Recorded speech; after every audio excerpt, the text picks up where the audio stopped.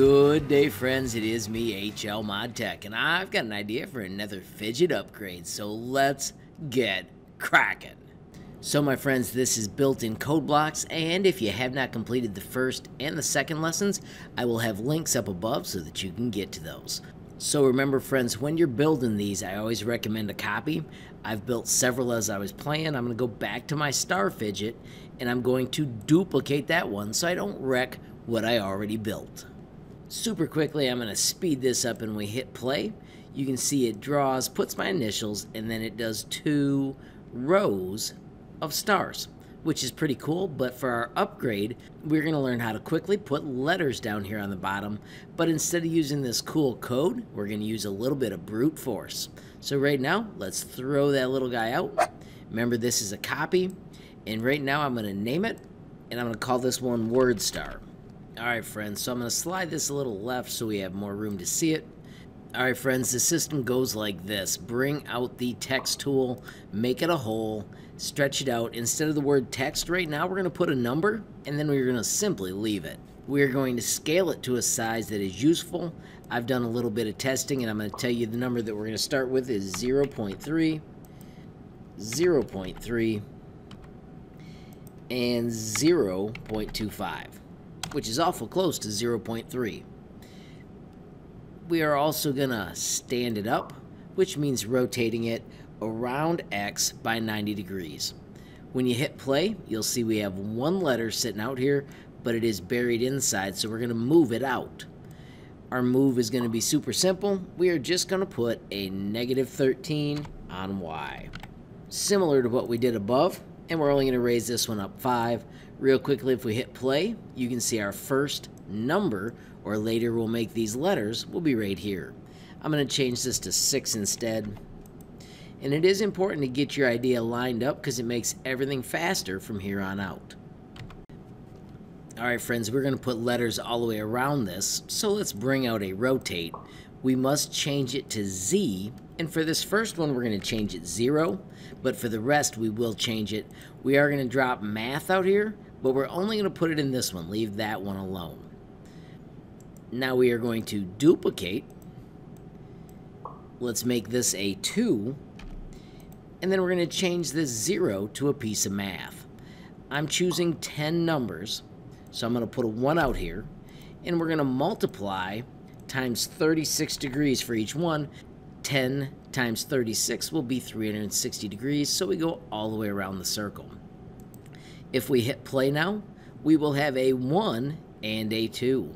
If your 2 doesn't show up, you probably missed the Z. So now we're just going to right click and duplicate.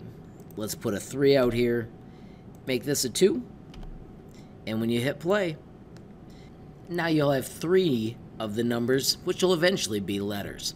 Now you'll notice I'm not going to duplicate this one because it doesn't have the cool math, but I am going to duplicate this pair. If you scroll down, you can move to where you drop it, and this is where it gets kind of messy, is because there's so many pieces like this. But then you've got to just keep track. If that one was 2, then the next one is 3, and the next one is 4. I'm going to put different numbers in here. This will be 4, and this will be 5. And when we hit play, you will see that it goes all the way around just like that. I'm going to use the zoom command so I can see this a little better. I'm going to find that number 2 and hit duplicate. And I'm going to set it as low as I can. Then I'm going to use the scroll bar to move down and put it below. And then once again, I'm going to change my numbers. That one was 5, so this one is 6, 7, 8, and 9. And then go back and find our math. Remember, this one was 2, 3, 4, so that means this one is 5 times, 6 times, and 7 times. And then the last one here will be 8. Let's hit play. And this is where you'll find out if you did one wrong, because they will line up in the wrong spot. I'm going to add another 9, because I don't want to do double digits. I'm I'm going to just leave it as a 9, or I'll put a period, something different. And then we're going to do 9 times 36 and hit play. And once again, it was brute force, but now we can put letters all the way around our project. When you get yours working like this, you can go to the bottom and you can add your create group so that it cuts everything out. Just like that, a spinner with our initials, stars, and letters. Alright friends, so that wasn't the easiest. Like I said, it is brute force. We did some math that made it easy. If you wanted to have 12 letters, you could do times 30 for these. But once you've got this built and you've got it named like that, I want you to go back to Tinkercad so that you don't lose all your numbers.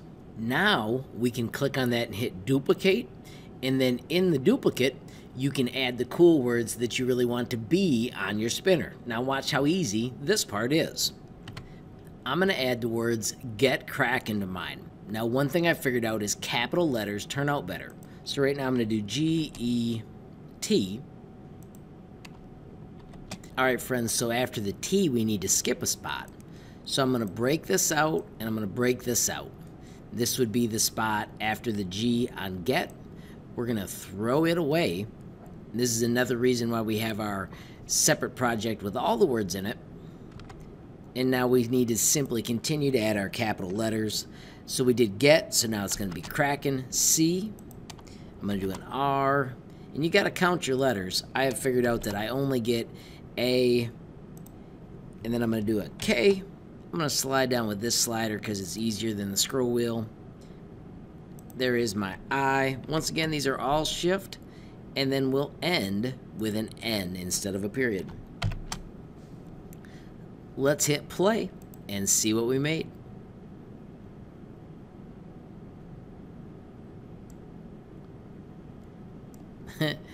You can check it out. I have got get cracking, but I messed up my K.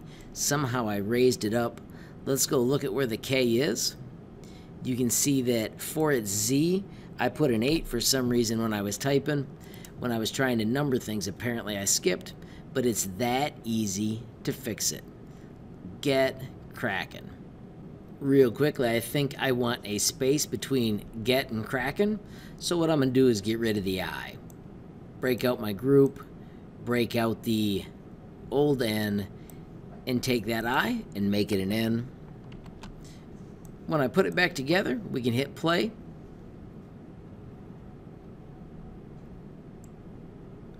And I like that better. Get crackin'. Remember to go up to the top and rename it so you can keep track of what it is. Backspace, and this will be get crackin'. So once again, friends, there is a ton of room for you to play, adjust, and make these awesome. If you do make something awesome, please take time to share a screenshot with me. I am HLModTech on Facebook, Instagram, and Gmail.